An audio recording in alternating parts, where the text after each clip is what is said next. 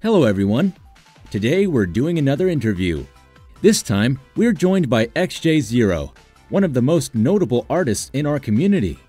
Without any further ado, let's get started. Could you quickly explain who you are to the people who may not already be familiar with your work? My username is XJ-0, and I'm an artist in the Teenage Robot fan community. I have drawn fan art for the show since its original airing in 2003, primarily used DeviantArt during this time, but have recently expanded to Tumblr, Pixiv, Instagram, and Twitter to widen out my audience. Since you've been a fan of the show for so long, can you remember what about it pulled you in at first? Can you remember how other early viewers reacted? At the time when the show was new, I was having an obsession with the Mega Man X games. When I first saw the commercial, she reminded me so much of Mega Man, and I really liked robots in science fiction. Even more so, it was the art that caught my eye, which I would learn more about later. High-speed internet was still fairly new, so as soon as I had seen the show, I hopped right on and looked for more about it. I was hooked. The first thing I found was the fan art, and one thing was certain: people loved Jenny. They fell for her. They wanted to be her friend or wanted to be like her. Sites like FanArt Central and fanfiction.net were quickly flooded. We just couldn't get enough. Your OC is one of the most popular ones in the community. Could you tell us what influences went into his design? I know that you mentioned Mega Man X. Did X influence the design? Well, I don't know about popularity.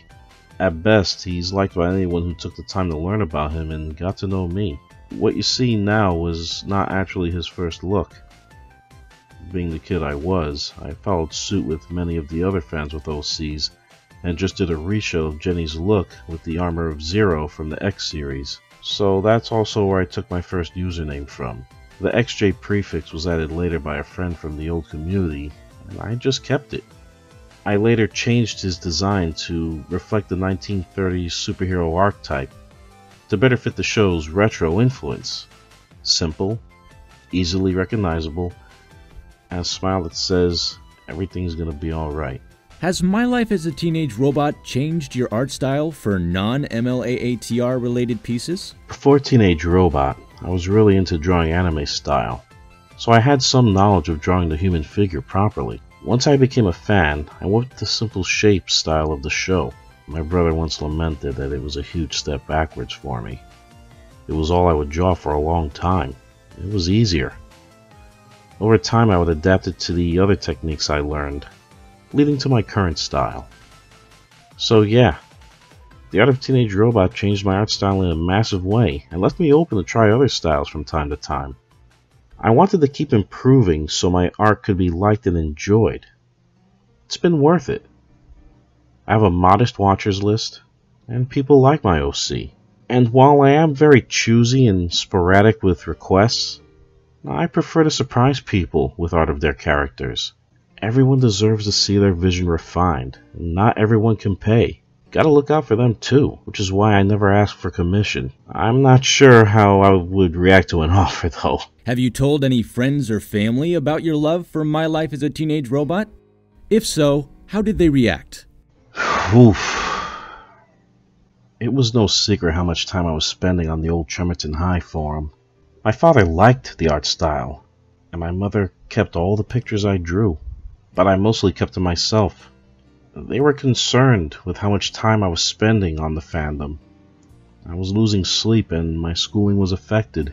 They wanted to help me. What have been your best and worst experiences in the My Life as a Teenage Robot fandom so far? As with any fan community, I've had personality clashes with other fans. Nothing big to get into, but one of the hardest things I went through was losing touch with the community when I left home to build my life as a growing boy.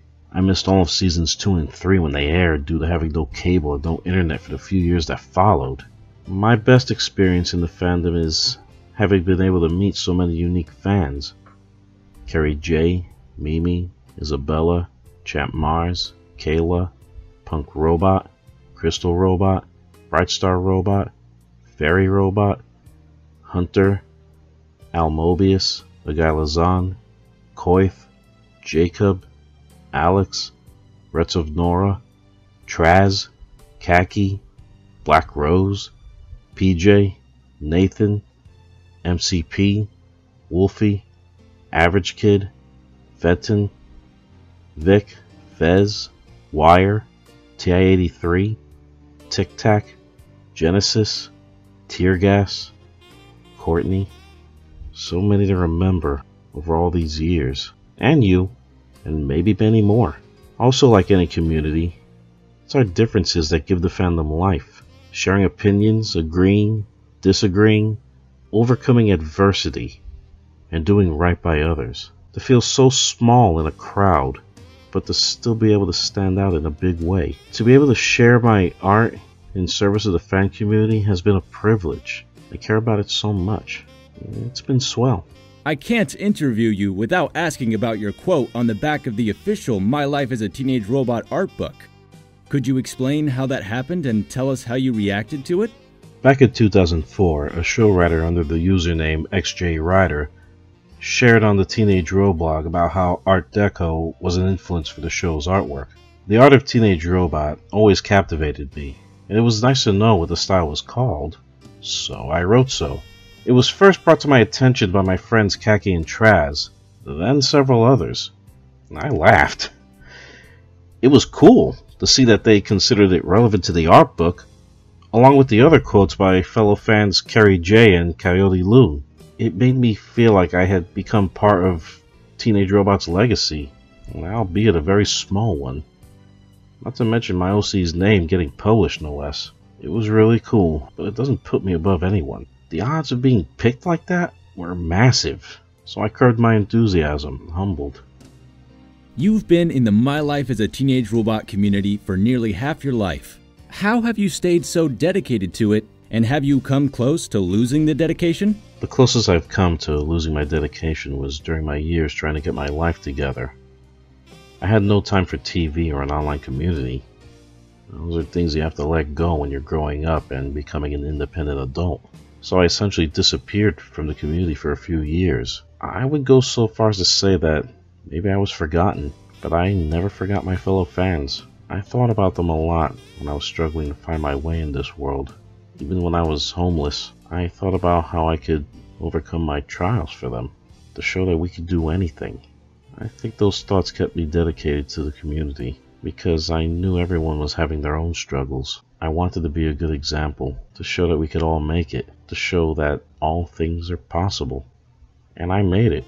And I even got married to a girl that just happens to be named Jenny. It took me a while to convince her this was not about a cartoon fixation. Do you view the show differently now compared to back in the 2000s? If so, what changed? What has changed is my view of Jenny Wakeman. As a teen, I saw her as someone who was being treated unfairly in spite of all the good she does. Like any kid, you feel the urge to want to help her. Why should anyone go through that? As an adult, I now see her as maybe someone I used to be. A kid that needs to find balance while trying to do good in an unfair world. Someone who has to endure in order to grow as a person. Teenage Robot is more than just a sci-fi hero show. It's about living life, being who you are.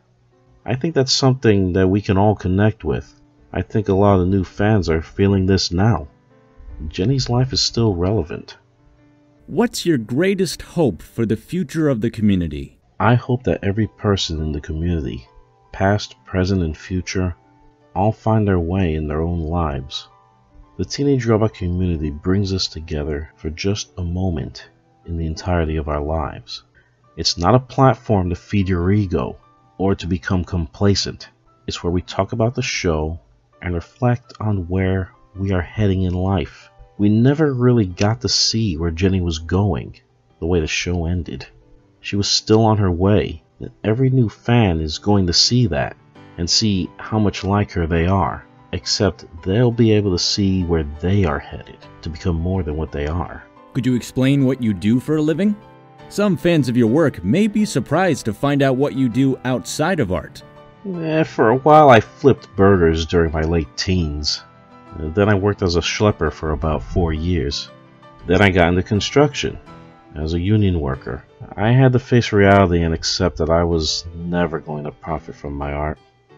That's the direction life led me after dropping out of college and leaving home.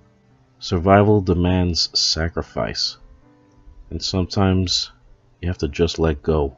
While it was a very long and stressful journey, I eventually found my way and worked hard to the point where I can live independently, comfortably, and enjoy the fandom in a more balanced and responsible way.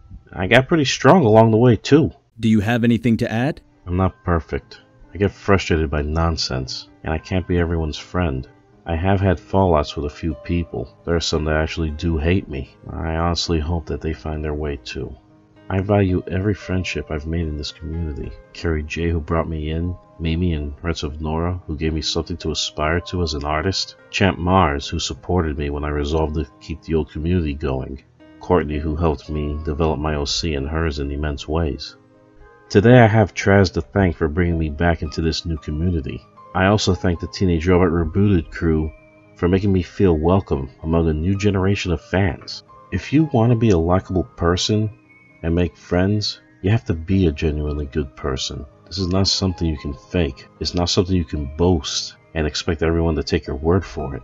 You have to believe and actively practice it yourself. Doing good, being yielding, being a good listener, and putting others ahead of yourself without the expectation of reward. It's the right thing to do. That's how you be a good friend.